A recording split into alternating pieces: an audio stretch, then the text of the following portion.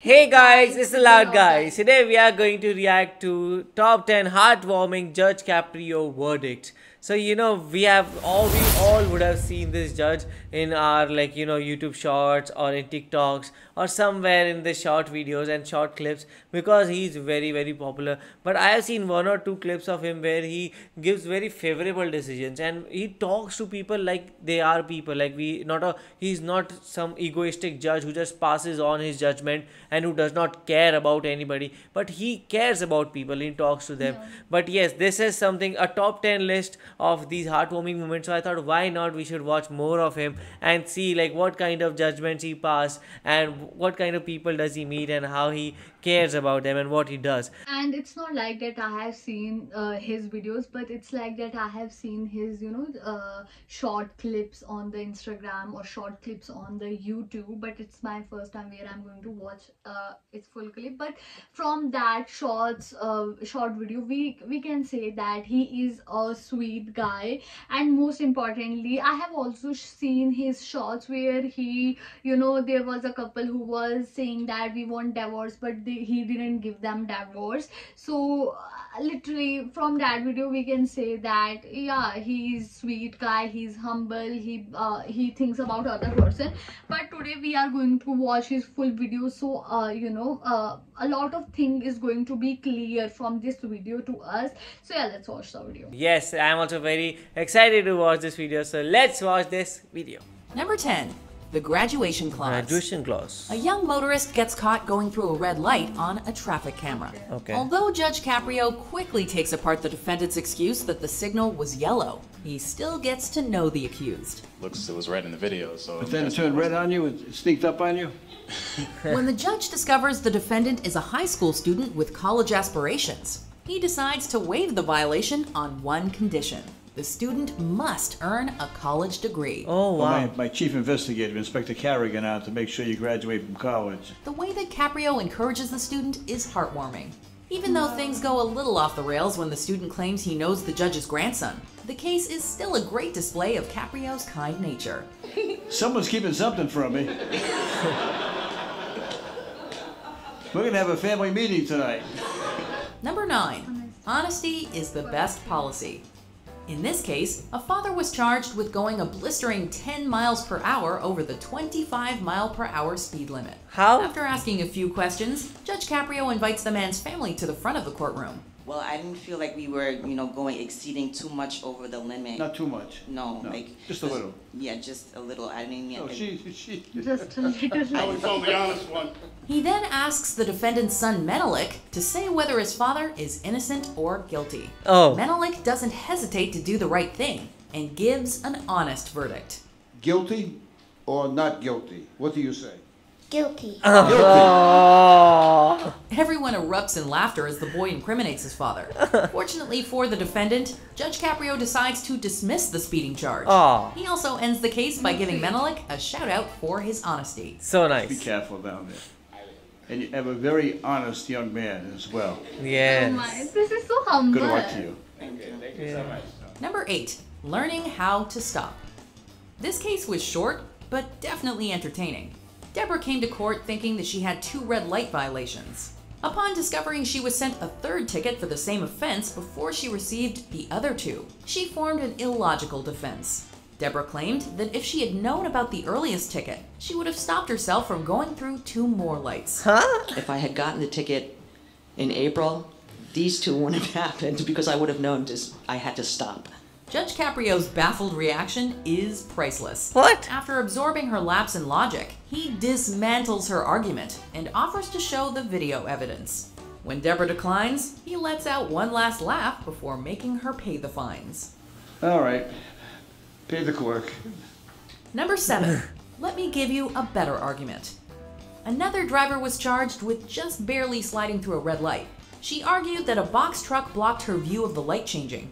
It was obvious the light was red. That's not really your argument. I'll show it to you again, but... No, that that is my argument. You gotta... Oh, it is? Oh, if you Sorry. Stick with that one. It's because it's gone nowhere. Let's take a look at it again. Judge Caprio checked the camera footage and quickly discounted her argument.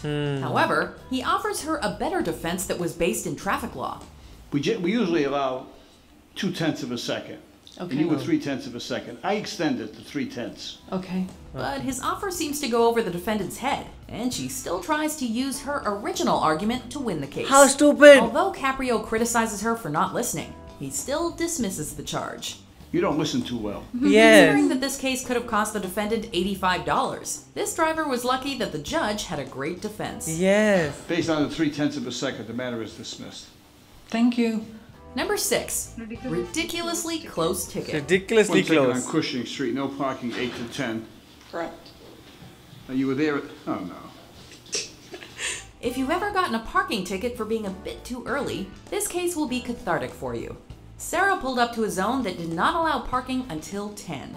After she parked at 9:58, a ticket was issued for her car at 9:59 and 58 9:58. seconds. It's clear from the start that Caprio finds this violation utterly ridiculous. These are the city ordinances, Inspector Quinn, that she violated. But before dismissing the case, he jokingly calls Sarah out for her horrible decisions and playfully threatens jail time for the minor offense. Inspector Quinn, what does justice demand in this case? Is this jail? By the time Sarah exits, Caprio leaves her and most of the courtroom in stitches. I think 9:59 is close enough to 10. Yes, it is. Matter's dismissed. Thank you. Such a Number 5, good person he instantly is. dismissed. A helmet-clad man named Jose Barrentos arrives to court to fight a parking ticket.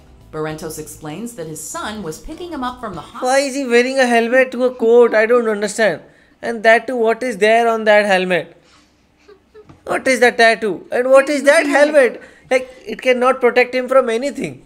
He is looking like a mushroom only. Yes, even I hit him with a punch, that helmet will not protect him. Like, why? Hospital after a recent brain surgery. Oh, But brain when surgery. Traffic officers saw his son had pulled up next to a fire hydrant. They received a parking ticket. After hearing the explanation, Judge Caprio doesn't hesitate to dismiss the case. Case is dismissed. I appreciate it, Your Honor. Thank you. Good luck. What makes this verdict Very even nice. more heartwarming is that the judge takes a moment to ask Jose how he's doing. In a brief interaction, Caprio once again shows that he truly cares about the people that come to his courtroom. So that's why you're wearing I got the helmet? Yes. Yeah. So hopefully in October I'm good. Okay, we're rooting for you. Good luck. I appreciate it. Thank you. Number 4. Your sentence is breakfast. A young girl named Janice is called to the stand to judge her mother's case. Oh. After hearing her mom's argument, Caprio asks Janice to decide whether her mother will get a fine or be let off the hook.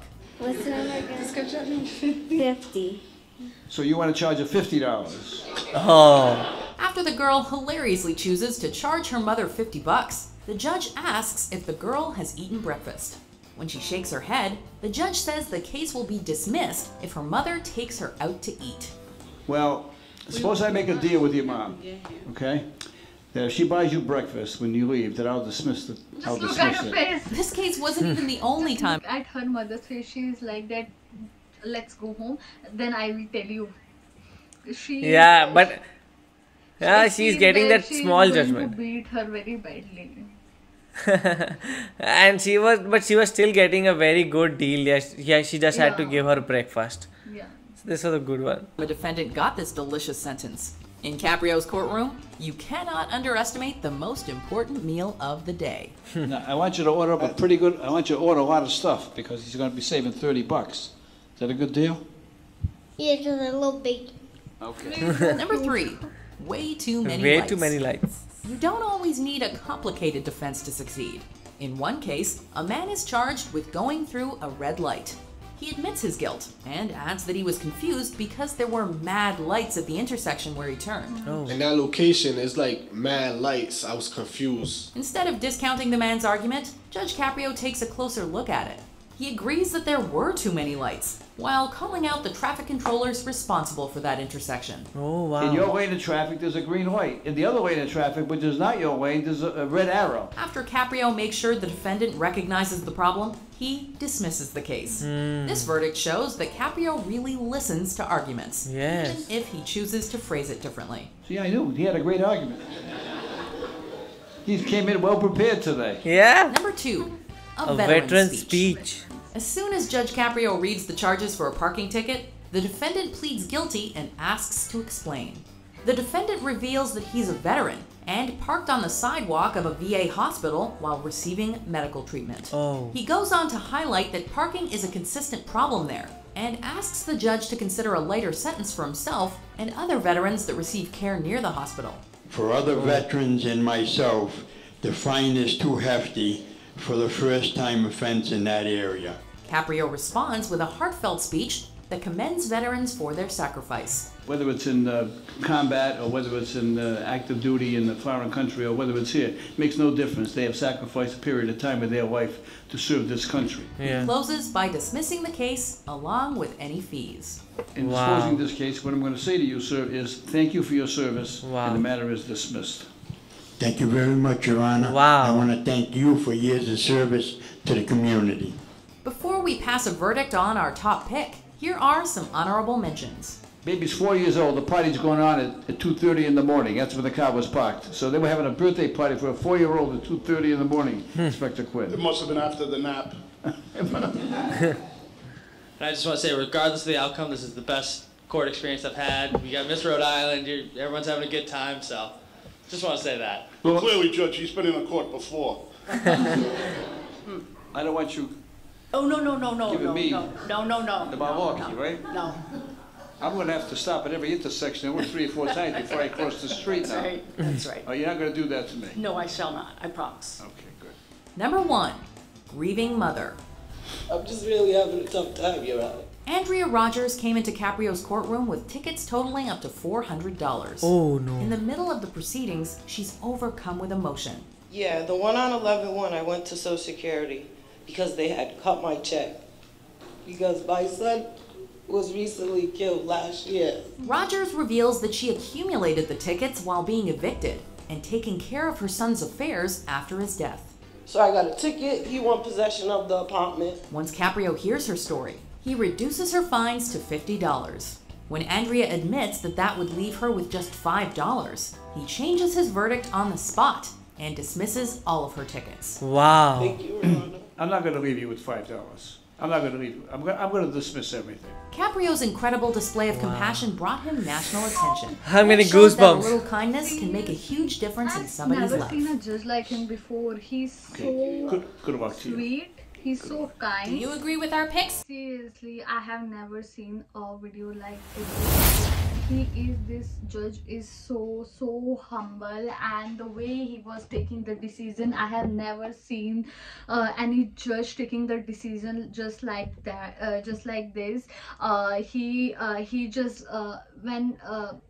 when the victim, you know, were saying the things, they just if they were, you know, totally wrong, then definitely he punished them. But if they are not, you know, that much wrong, if it's not you know, very that big case, then definitely he just show his sympathy. And for me, the most good or sympathetic clip of him was when he asked that, you know, that guy who wore the helmet on his head. He asked him about what happened to him, why does he wear the helmet, and he just explained his story. So that was very sympathetic for me.